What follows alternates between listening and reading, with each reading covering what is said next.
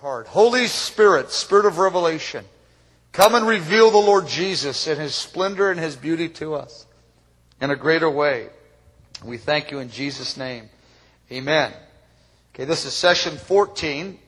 We're looking at 1 Samuel chapter 22, and this is, again, David experiencing beauty in the ash heap of depression, is what I'm calling this. Experiencing beauty in the ash heap of depression. David hits his all-time low. Nearly. He actually hits it once or twice more. But it's all in this period called the Adullam years. And the Adullam years have officially begun because David has left Gibeah, never to return again in the same way that he was before. And he has been at Gath and at the city of Nob, and he's had two disasters in a row. In Gath, he had to act in this very unbecoming way, and in compromise and in fear, and then obviously what happened in the city of Nob is we just covered it. Okay, 1 Samuel 22, verses 1 to 5. Keep working on it. 1 Samuel 22, 1 to 5. David therefore departed from there and escaped to the cave of Adullam, so that when his brothers and all of his father's house heard it, they went down there to him. And everyone who was in distress, and everyone who was in debt, and everyone who was discontented gathered to him. So he became captain over them. And there were about 400 men with him.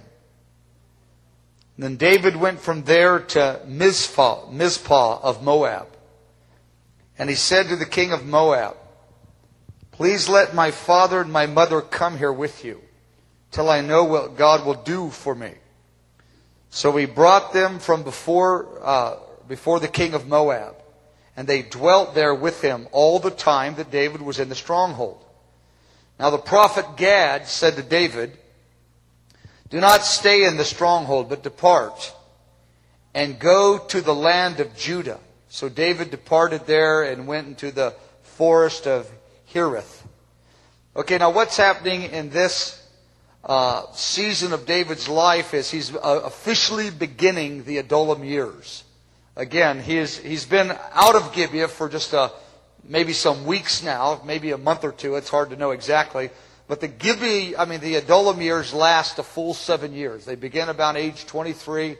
And they go on until he turns 30 years old. So he's 7 years running cave to cave, or at least in the wilderness. He spent 16 months in Ziklag, which was the one time of natural security, but he was out of the will of God. That was the problem. So this begins that principle in David's life where he experiences depression, but it's the principle of God's strategic delays, because he's wanting to work into David something that will uphold David in the day of his prosperity. And one key principle is this, is that God will always give us the easiest path possible to prepare us for prosperity. God has a certain prosperity that He wants us to walk in different arenas of our life. And the Lord says, "I'm going to give you the easiest path possible to get you ready for just a little bit of prosperity with the least amount of damage." Honestly, because prosperity always damages human beings except the grace of God. Prosperity always damages human beings. We're simply made that way with sin. And so God has a counter program to keep us from being damaged with prosperity. He protects us with problems. Now it doesn't look that way because we're on this side. But He is protecting His authority in our life with problems. I know that sounds like a strange principle, but He does it. He told Paul the Apostle when Paul was complaining about the thorns in the flesh. He said, He said, "The thorns are there because you exalt yourself, even though you're a mature apostle. The thorns are there to protect you because you have my authority on you. To protect you from yourself, Paul. Because without these problems protecting you, you will do what all men do. You will get out of the will of God because of your pride." So God has these strategic delays that He's working grace in our heart for the purpose of protecting us. He protects us with problems. Now, we're always trying to get out of the problems, but God allows them so that we solve them and get a testimony in God, and we get a testimony of God's deliverance, and we get roots deep in our heart that God's real. So a problem comes, we kick into the automatic gear of getting out of the problem. And the struggle of the caterpillar in the cocoon, the struggle to get free from the problem, creates a testimony in God, and creates of God delivering us in due time, and creates reality, because we have to do that. I am loved, I am a lover, therefore I'm successful. We have to do that to get out of the problem, to get out of the pain of the problem, the spin of that problem. So David's just beginning that. And the prayer closet that God has ordained for David is called the Cave of Adullam. Adullam is a city. The cave is just outside of the city. It's about 12 miles from Bethlehem. The Cave of Adullam is David's seminary. The Cave of Adullam is the seminary that he plans for us, even if we go to seminary formally. Going to seminary doesn't get us free from God's seminary. And in this cave, he has plenty of time to ponder. Maybe he has more time than is good for him. It dawns on him, and he makes it clear in Psalm 42, we're going to look at it in a few minutes. It dawns on him that Jonathan has left him. Everybody has left him, is what he says at the end of the day. He says, everyone has left me. He's thinking about the fact that he acted with madness before a king, a neighboring king. He's the great anointed of the Lord, faking madness. He's thinking, what was I doing? That was so dumb. And now the story's everywhere.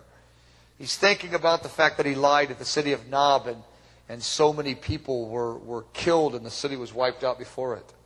It says in verse 1 that he escaped to the cave of Adullam, and his brothers and all of his father's house heard of it, and they went down there to him. Now, not his brothers in the military. Several of them were in the military. That's not the brothers he's talking about. He's talking about the other ones that were not in the military at this point in time. Now, it's kind of an issue. Why did all of his father's house, aunts and uncles, cousins, the little 6-year-olds, they all gathered to David at the cave of Adullam? That doesn't make sense. Why would they go to the cave of Adullam and leave their houses? And why would they go to David? Well, we're not going to look at this passage, but I'll just give it to you. In 2 Samuel chapter 23, verse 13, it tells us what happened when David was lodging at the cave of Adullam. The Philistines made one of their usual raids. The Philistines, throughout Saul's reign, were constantly raiding the nation of Israel. When Israel was just kind of relaxing, suddenly 500 soldiers would come through a little town and just decimate the town and just kill everybody and take all the livestock, etc. And, it was really, really cruel and brutal in those days. In 2 Samuel 23, verse 13 and 14, it says, the Philistines had just raided Bethlehem when David was in Adullam. And they said, well, we can't go to Saul, because if we go to Saul, he'll kill us to get to David. And we can't stay in Bethlehem because we're not warriors. We can't withstand the Philistines. So David's up in the cave and the whole gang comes up. I mean, aunts, uncles, cousins, the whole bit. Here they come marching up the hill. David's going, oh, guys, this isn't a good place to live. This cave, this isn't good. This isn't a good place. And yet they all stay with him. And his brothers, who were not in the military, join him at that time. And so what he does with his parents, in verse 3 and 4, is that we read this already, is that he takes his parents to Moab, to the king of Moab. And the reason he takes his parents to the king of Moab is that if you will remember, if you just think about it, Jesse's grandmother, Jesse's his father. Jesse's elderly. Jesse had David late in years, it says. So Jesse might be in his 70s or 80s. Who knows for sure. But Jesse's grandmother was Ruth. You know Ruth, the Moabitess. She was from Moab. Well, she married Boaz and became the richest woman in Israel. And so she had tremendous relationships in the last 2 generations between Israel and Moab. And so David, who is the great-grandchild of Ruth, says, hey, the king of Moab likes us. He likes our family. We've been sending them good gifts for years. They like us. And so there's all that's already established, and he brings his elderly parents there, and they go to the cave. They go to the strongholds of Moab. Now Gad breaks in on the scene here in verse 5. Gad's one of the three prophets in David's life. I mentioned the last time is that when David was young, the older prophet was Samuel. When David was in his 20s, his contemporary was Gad. Was with him all of his days. And when David was old, Nathan was the young prophet to the older king. So he had three different prophets that are emphasized and pronounced in David's reign here. And so Gad just kind of appears on the scene right here in verse 5. The prophet Gad comes to David and he says, the Lord wants you to know He doesn't want you in the strongholds of Moab, in the hiding up there. He wants you in Judah. He doesn't want you in Gath. He doesn't want you in Moab. I want you in Judah, thus says the Lord. Judah, David says, but that's where Saul's going to get me. He goes, if I go to Judah, Gad interrupts, you have to trust God every day, right? Well, yeah, but Judah's dangerous. It's not very big. There's 3,000 assassins. Gad says, well, the Lord insists on you staying in Judah. He really wants to give you a testimony so that you will be a godly king when He gives the nation to you. I'm sure he probably didn't say it just like that, but that's what it comes down to. And so he couldn't hang out in Moab, and he couldn't hang out in Gath. Okay, now what happened? The key part of this passage is in verse 2. It says in verse 2 that everyone who was in distress, everyone who was in debt, and everyone who was discontented gathered to David. There's about 400 of them. All of these guys that have no money, that have a chip on their shoulder against the government. They're discontented. They don't like Israel. They don't like Saul. They don't like the policies of the nation. They're angry. And they're depressed or distressed. They're just angry, broke, and discontent about everything. This gathers to David and becomes David's army. Now we find in 2 Samuel 23, this army is transformed into the mighty men of David. This is often referred to as the most powerful youth group in history. Most of them were young men. And they came really rough, and they came angry, and they came without any spiritual depth. And it was David's life before them that transformed them. Now, not all of them were transformed, but many of them became mighty men of David. They became mighty in God and mighty in war under the leadership of the Lord. And there's all kinds of different pictures that are derived from these young, the motley crew of David. I said one time, and the youth go, no, you can't say that because that means something bad to them or something. So it's a messed up group of young people. David transforms them under the power of the Holy Spirit. Now this is often, this passage is depicted as a picture of Jesus. David is homeless. Jesus was homeless. David was hunted and hated. Jesus was hunted and hated by the Pharisees. David was gathering a very small, broken, messed up army. And Jesus gathered a small band of people. David's were in distress and dead and discontent. Jesus says, not many noble, not many wise among you, Paul the Apostle would say. David is outside of the structure of Israel, outside of the camp. Jesus was out, his group was outside of the structure of Israel. And it's easy to find the similarities between Jesus and David. David is a type of Jesus in this context here. Okay, turn to Psalm 142. We find out what was going on in David's heart. Psalm 142. Psalm 142 and Psalm 143 go together. And then the flip side of this is Psalm 57. The flip side of this is Psalm 57. They have to, all three of these Psalms have to go together to make sense. And the order is important as well. He wrote Psalm 142, then Psalm 143, then Psalm 57. Psalm 142 and Psalm 143 is the depression side. He is seriously depressed. Psalm 57, he breaks through the depression and walks in the beauty of the Lord. He walks in power in his heart. He finds his way through the depression and this most difficult circumstances. Severe disappointment has settled in. Remember, David was the darling of Israel. All the young maidens were singing his praise. He was over the entire army at one time. He was the favored of the nation, and now he's being chased and pursued, and a city has been slaughtered, and he's been humiliated in another nation, in Gath. Everything is going bad. Everyone has forsaken him. It says in verse 1, I cry to the Lord with all of my voice. With my voice to the Lord I make supplication. I pour out my complaint before him. I declare before him my trouble. It is right to express our complaint. Matter of fact, the Lord would rather we express it to him instead of express it to everyone else. Because when we express it to everyone else, it's called a complaining spirit. We express it to the Lord, it's called prayer.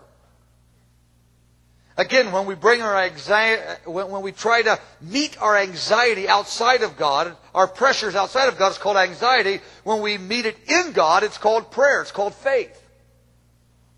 The Lord says, I don't want you voicing your complaint around. Take your complaint to me. That was, of course, as we've said, one of the great qualities of David's life, his ability to bring his complaint to the Lord.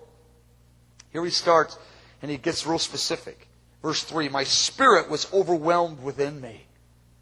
Now, this is not an exaggeration. David says, I was utterly despairing.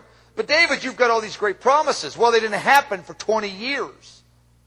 I know, David, but you're going to be one of the main guys. Hang on and be quiet. Well, you're going to live in eternity for the next billion years. Hang on and be quiet. Your promises are as great as David's are in reality, just a moment from now. You'll be in the celestial city in a breath. That's what the Scripture says. Our life is a breath. So whatever logic we would give to David, we have to use ourselves. In a moment, we're all going to be crowned as kings as well. In the grace of God.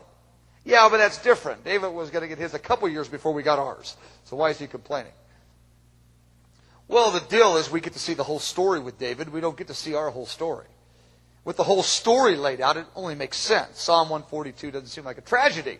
But when you're only halfway in the story, it does seem like a tragedy. But let me tell you, as clear as David's story is finished, so is yours. David said in Psalm 139, all of my days were already written in the book. Your days are all written in the book. The story is as complete for you as it is for David here in the Word. David says, my spirit was overwhelmed within me. I'd completely lost the hope that this thing would ever change. He's overwhelmed. Even David, with the power of the Spirit on him, God is hiding his face from David. God is testing David. It's the dark night of the soul, if you will. The Spirit of God is not manifesting on David's heart as he did in days gone by. David would know the presence of God again. The number one thing in David's life through the whole journey is, Lord, show me your face. Don't hide your face. Oh, I rejoice in the countenance of God shining on me. The countenance of God or the face of God means his manifest presence on his heart. It ebbed and flowed in David's life like it does in our life. And when it was strong, David could stand before anything. And when the presence of God was not manifest strong in his heart, he was weak as other men.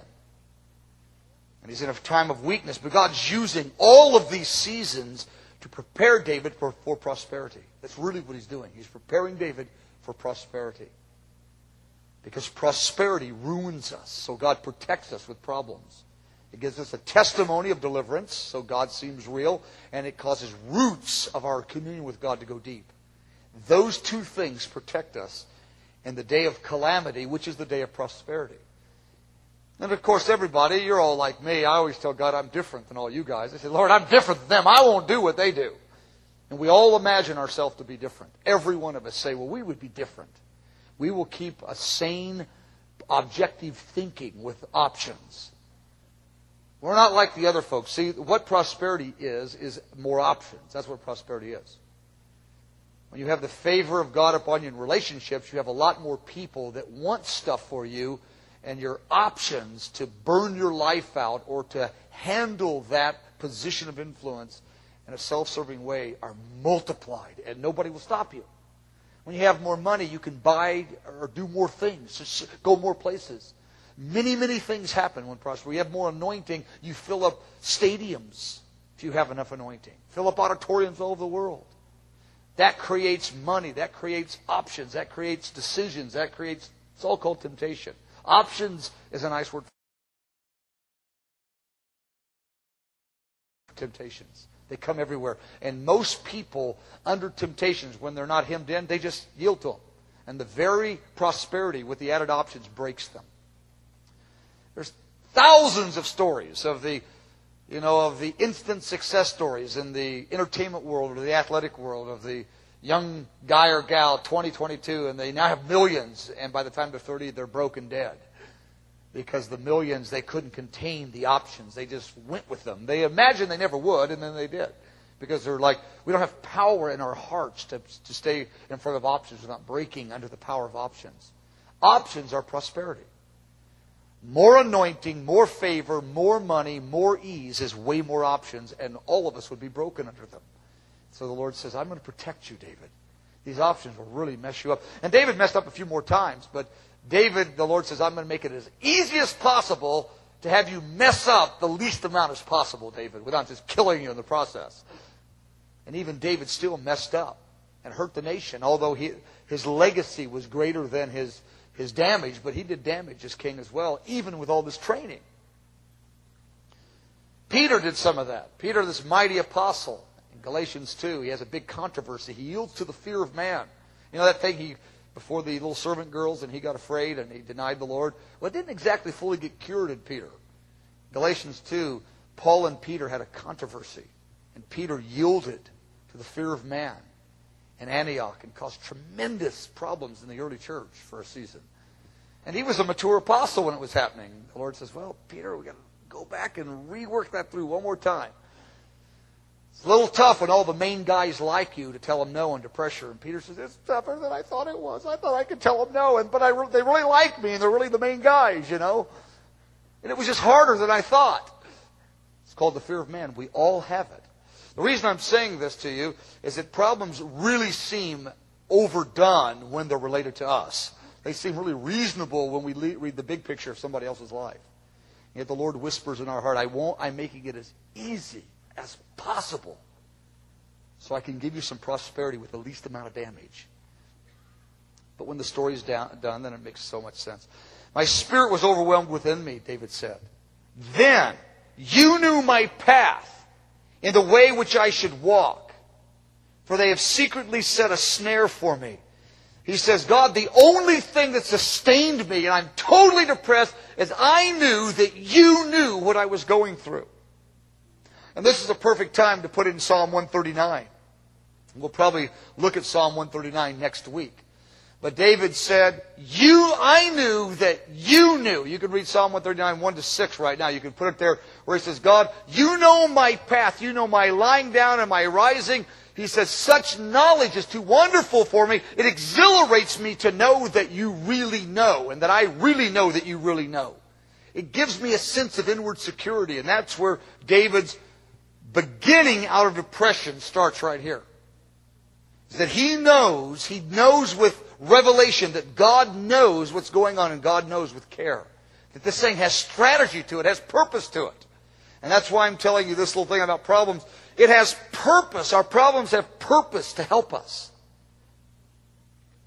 We just never really believe that. We never really know that God knows what He's doing. Our problems always seem exaggerated and too extreme. But David connected. You know my path. You know what I'm going through. And it makes sense to you, God.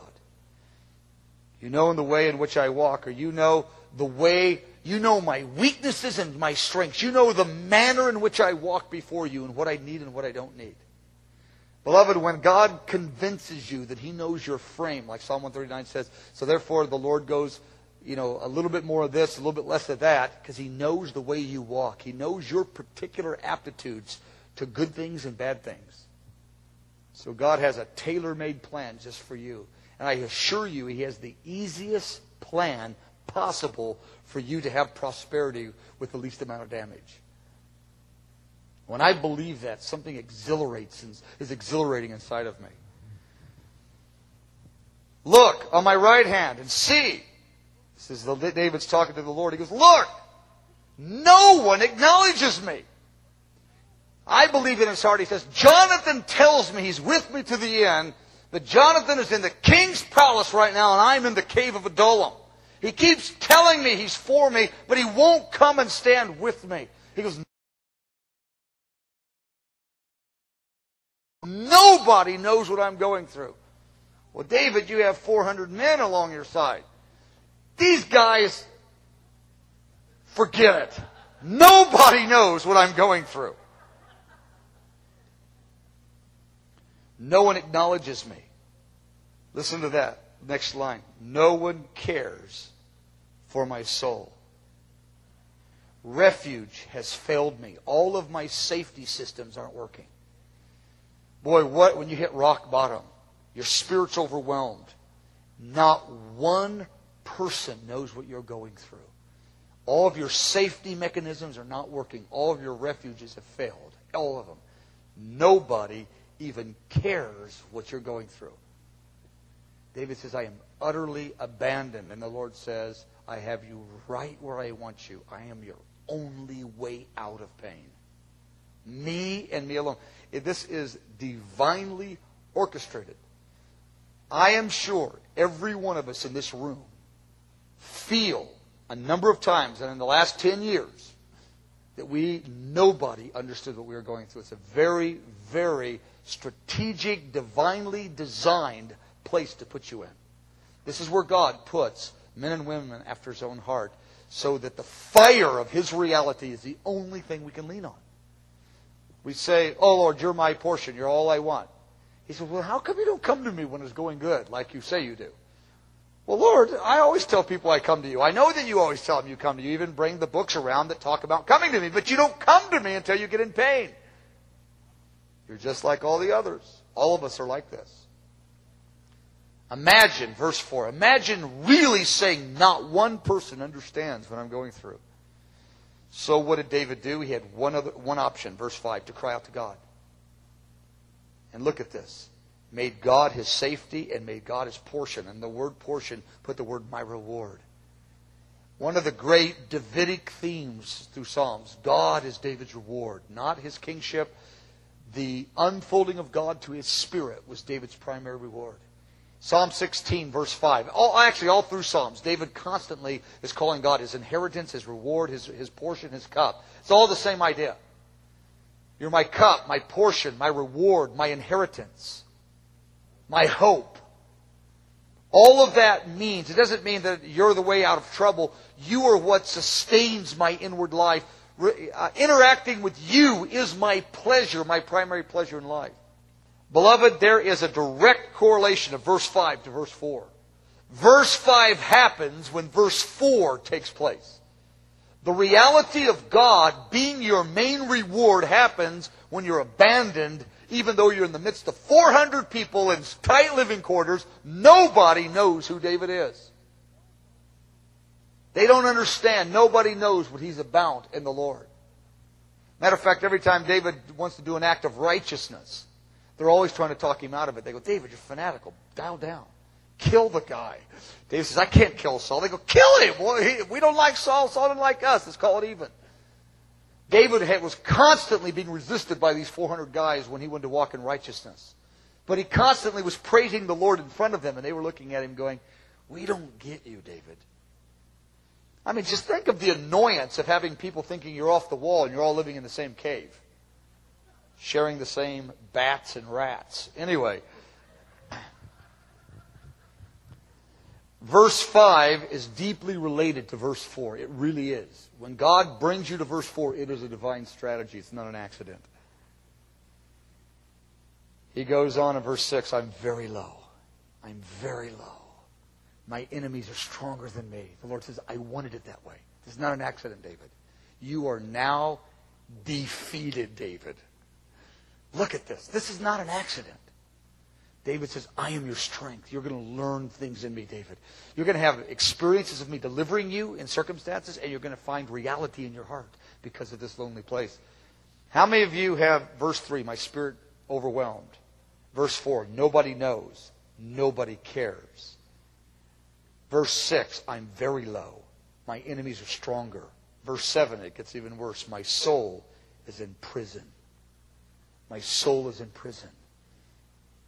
The Lord allows our soul to be held in prison for seasons, so that in the struggle, it's the caterpillar and the cocoon, the struggle out,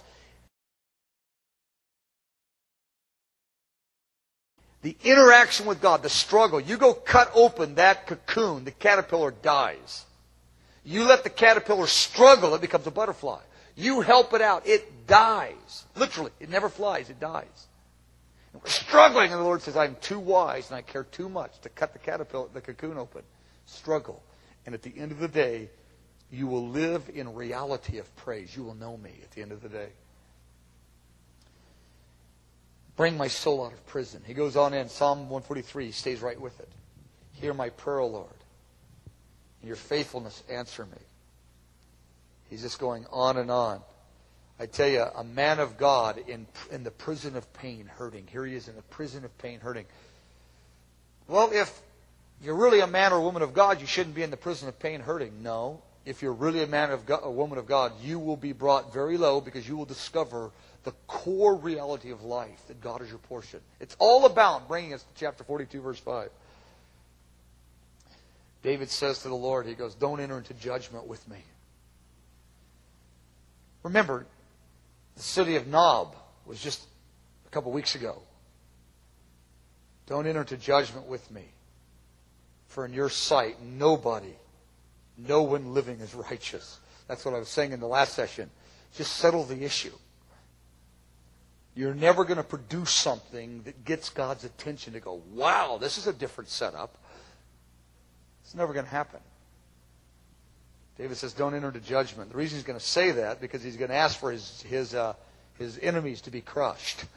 I mean, here he is, he just caused the city of Nob to be slaughtered. Now he's asking for the evil ones to be crushed. Like David, let a little time go by. For the enemy has persecuted my soul. He has crushed my life to the ground. Instead of crushed my life, put the word heart. He's crushed my heart. I'm dwelling in darkness. Of course, David was literally in the darkness of a cave, literally. But he means my heart is crushed. He goes, I can't see the end right now. I know that I was promised to be king by Samuel. I know that things will get better. And I know that God's spirit of revelation that I'm so familiar with will rest on me again. But I'm in darkness. I can't feel God at all. My soul is in prison. Nobody cares about me. The only thing I know is that God knows the way that I walk. God knows how I'm made on the inside. He knows what I need. That's the only thing I can live by right now, is that God knows this. Crushed. His heart is crushed. Anybody got a crushed heart tonight? Anybody dwelling in darkness? You can't see what 2 years is going to bring. There's no way out. You can't see the way out. You're living in darkness. The Lord says, well, I'm training you like David then. This is the path of a man or a woman after God's own heart. He says it again in verse 4, my spirit's overwhelmed. It's the same. It's the same flow as Psalm 142. My heart is distressed. Now he puts his foot down and he starts the recovery process right here. The only thing sustaining him up to now is verse 3. He knows that God knows his path and God knows his propensities, the good ones and the bad ones. He says, I know that you know, therefore I know it's tailor-made what you're doing. When David said, I know that you know the way I walk, he's saying, I know this is a tailor-made plan. That's what David's really saying. But now he's going to say three very, very significant things that are the next stages of his deliverance. See, stage one is Psalm 52. He knows that God is good and God has done it, and it's mercy that he lives by. That's step one. Stage two of coming out of depression, he knows Psalm 142, verse 3. He knows that it's a tailor-made plan. God knows his way, the way he walks, his strengths and weaknesses, and God is doing something to protect him. David knew that. He knew it was mercy because of his sin, and he knew it was a tailor-made plan. He knew the plan was good. And then he's going to give three more things right here. Verse 5. I remember the days of old. He remembers his history in God. Because I remember when by grace you were moving on me, and the memory of your work in my life in the past actually helps me right now. David purposefully recalls the activity of God in the earlier days of his life in the Lord. I remember the good old days, how you moved, because you're the same God. If you did it 5 years ago, the same God that did it is the same today. That means it's in your heart to do it again. So David recalls, he purposefully remembers the journey God has taken him on.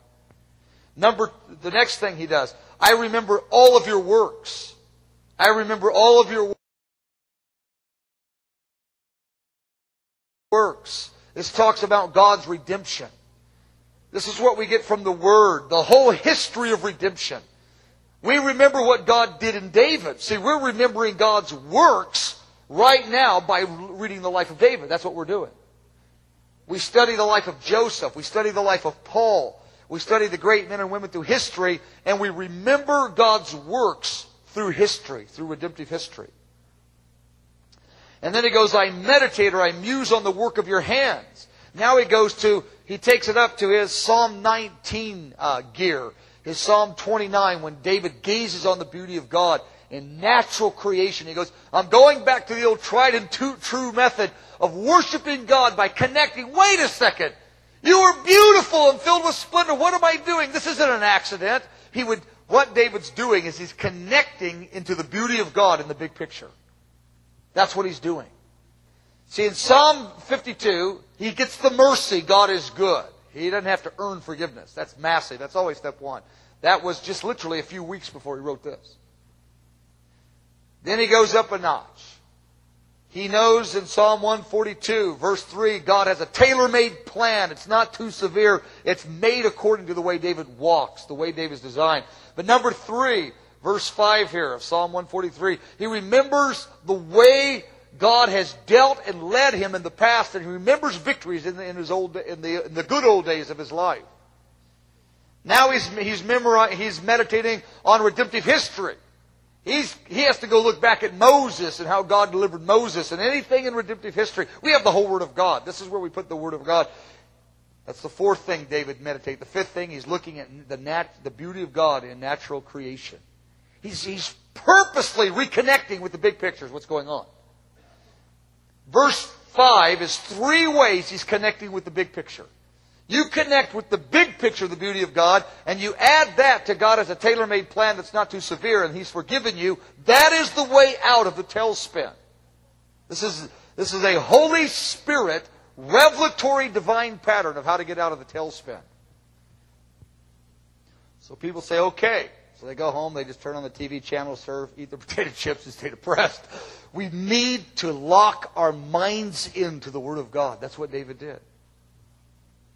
This isn't just something we go, yeah, that's a good verse. And this is something we do. We really do this.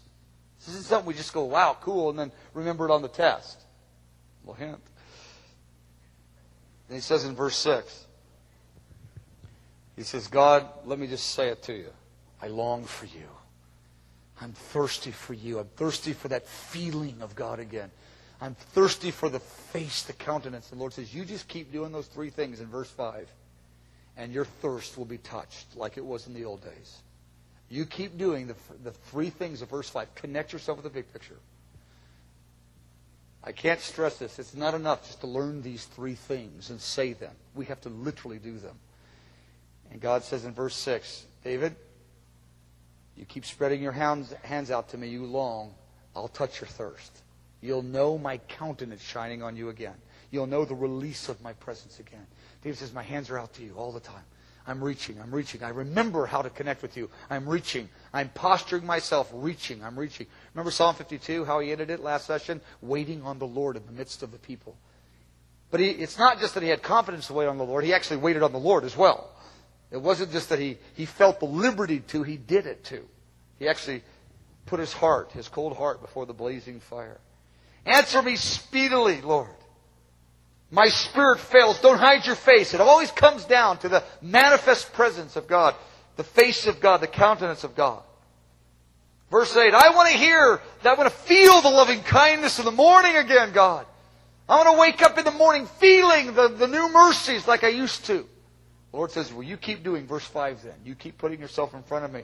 Well, Lord, why do I ever lose the feeling of you? Because I'm working in you humility. If all you have is victory, victory, victory, then you will look at people that don't have freshness with me and you'll criticize them and judge them. And I am meek and lowly, and I want you meek and lowly. So I'm going to withhold it and produce gratitude in you when I give it back to you. And you won't have judgment in your heart towards people that don't have the presence of God in their hearts. The reason I know that one is that there was times I felt the presence of the Lord, and when I was younger in my 20s, and I had a healthy, regular prayer life, and I got into this, well, that kind of even, pray,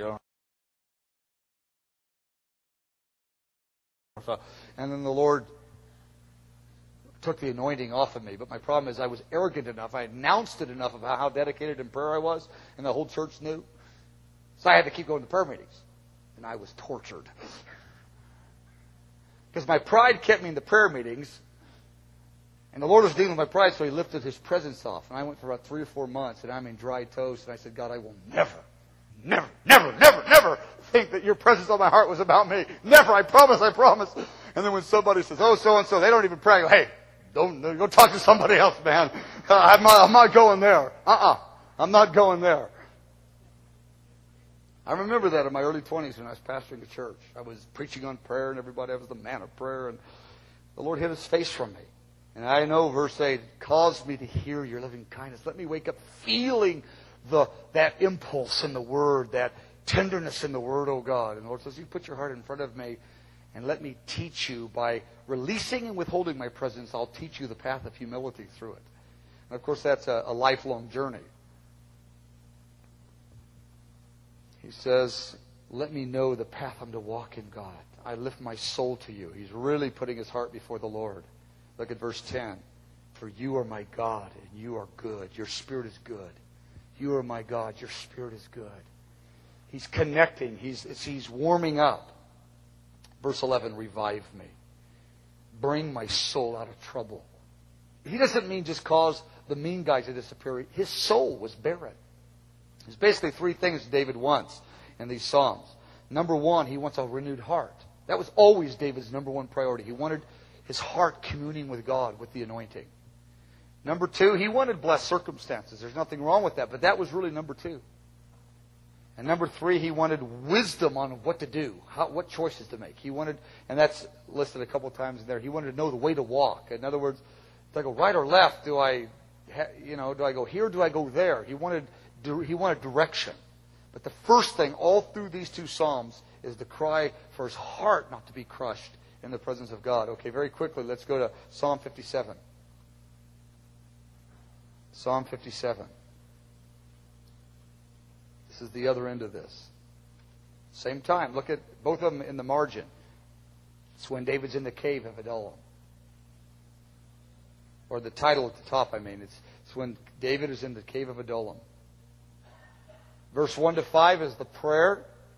Verse 6 to 11 is the confidence that David has. It's written at the same time, but he has a note of victory this time. A note of victory.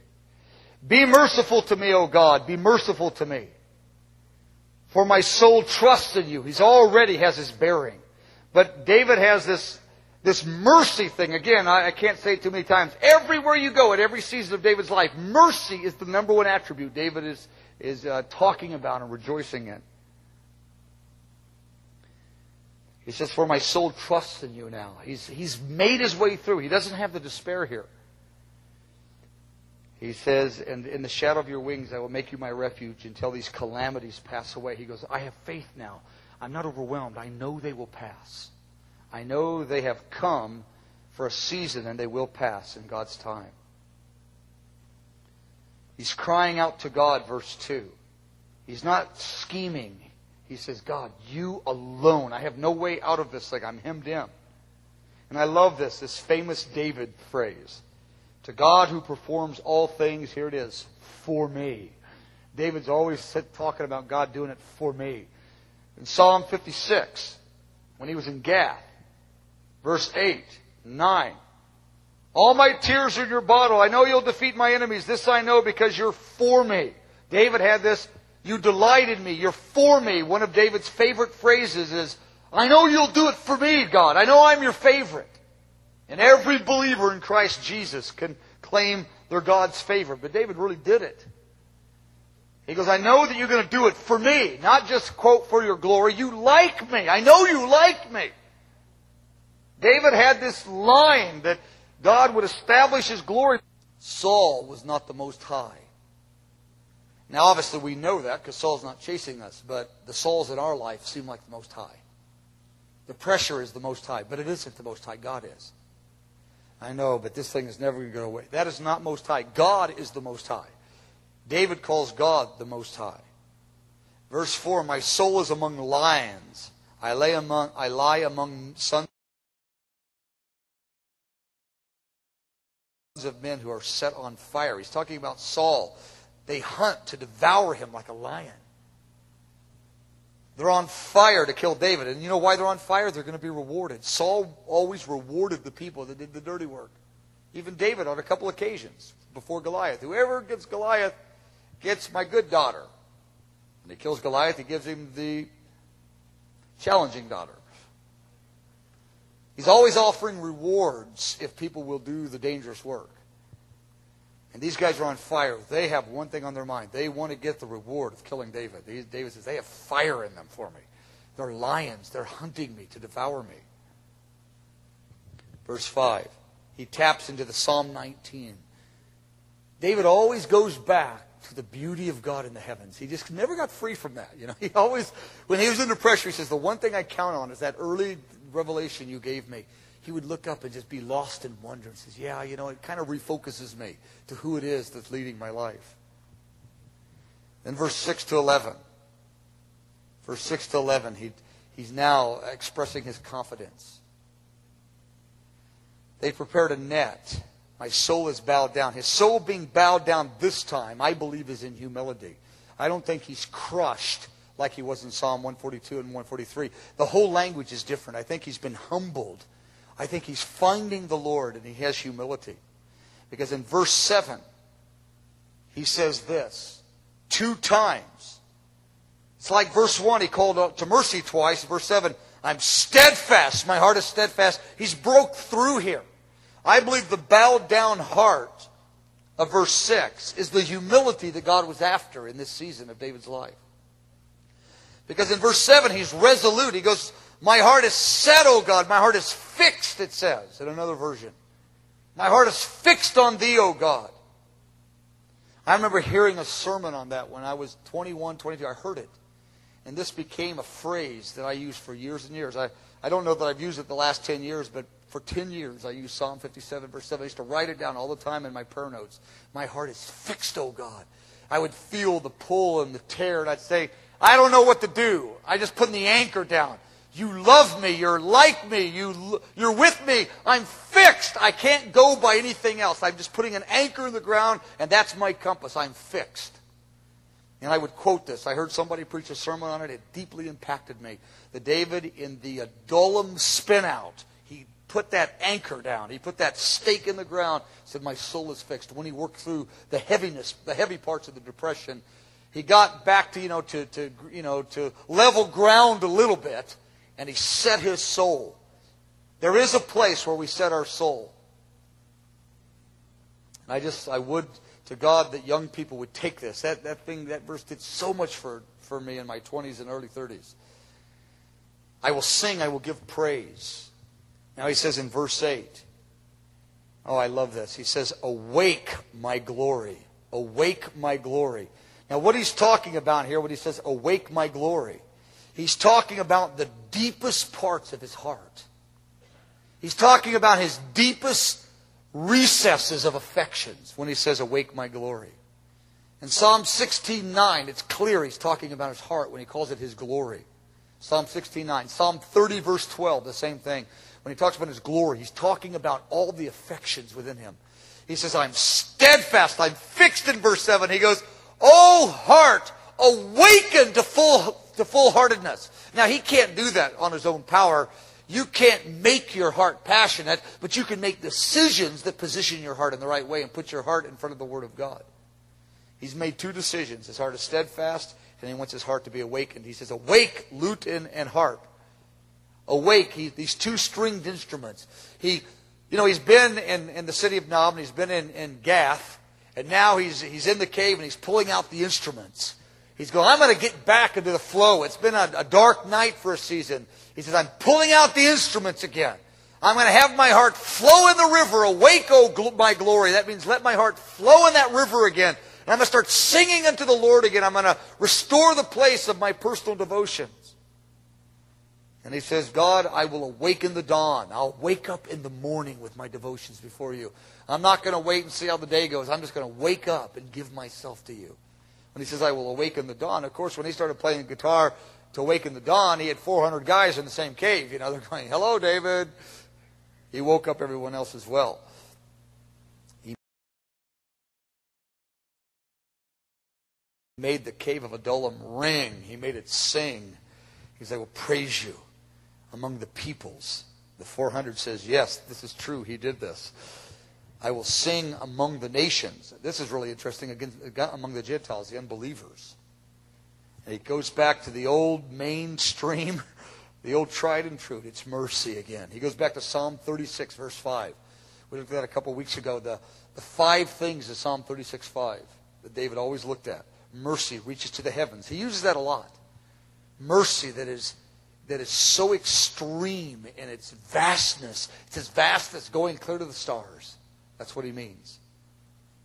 And then in verse 11, he talks about the glory of God, the beauty of God again. He's now entering into that beauty of God dynamic where he's singing of his beauty. He's connecting with it. He connected in the big picture back in chapter 143, verse 5. He decided to meditate on those 3 things, and it brought him out of the despair cycle. I'm not saying it did it in a day. But David did what the Scripture says to do to help pull us out of these negative mindsets. What we do is we get into despair. We don't do what David did, and we stay in despair year after year after year after year.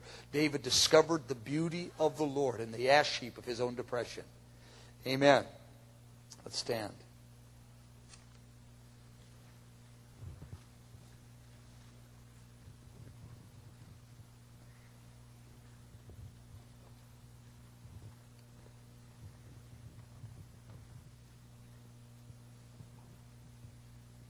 Some of you are in despair right now.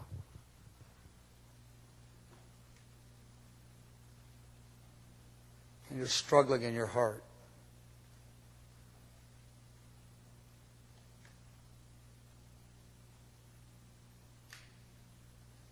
And you're saying to the Lord, Lord, I want to do this thing. I want to get back to this thing.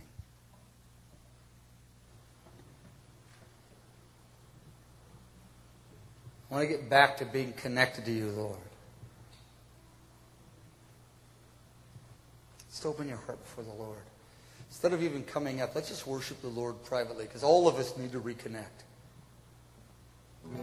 There's nothing wrong with watching TV and a little entertainment here and there, but we need to connect our hearts with a fire. David was overwhelmed and in despair. He said, Lord, you're good in Psalm 52. I'm going to lay that condemnation thing down. He said in Psalm 142, it's tailor-made for me, God. It's tailor-made for who I am. It's not too severe. That cuts off the self-pity. I know it's wise. And he started remembering his history in the Lord, deliberately remembering it, drawing it up, looking at it, looking at the old dreams, the old journals, the old places where the Lord visited you, touched you, warmed your heart. He studied redemptive history, and I don't mean history itself, but the acts of God in the Word. The book of Acts, the Gospels, the life of David, the life of Joseph, the book of Psalms. He filled his mind. He studied the beauty of the Lord in creation. He asked to be revived. He said, oh, revive me. I'm putting my heart in front of the fire. I'm steadfast. He got the courage to be steadfast. Then he asked his heart to be awakened. Awaken, my glory. Awaken. Flow in the river like you used to. I'm pulling out the instruments again. I'm putting on the worship music. I'm waking up the dawn with worship. I don't care what they say. I'm locking into the mercy of God again. He ends this whole dilemma with the mercy of God at the end of that song. Just talk to the Lord now. Have mercy on me, my unfailing God. Have mercy on me, Redeemer. Please open my eyes, my soul now set free. To surrender. This concludes this tape presentation from Friends of the Bridegroom. For more information on resources available from Mike Bickle, as well as news about upcoming conferences and live broadcasts, visit our website at www.fotb.com. Thank you.